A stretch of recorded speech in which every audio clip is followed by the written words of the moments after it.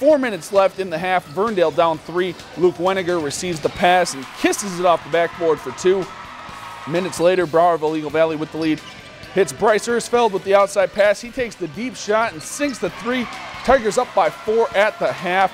Then in the second half, Verndale coming out hot, sinking this 3-pointer from Max Schlutner.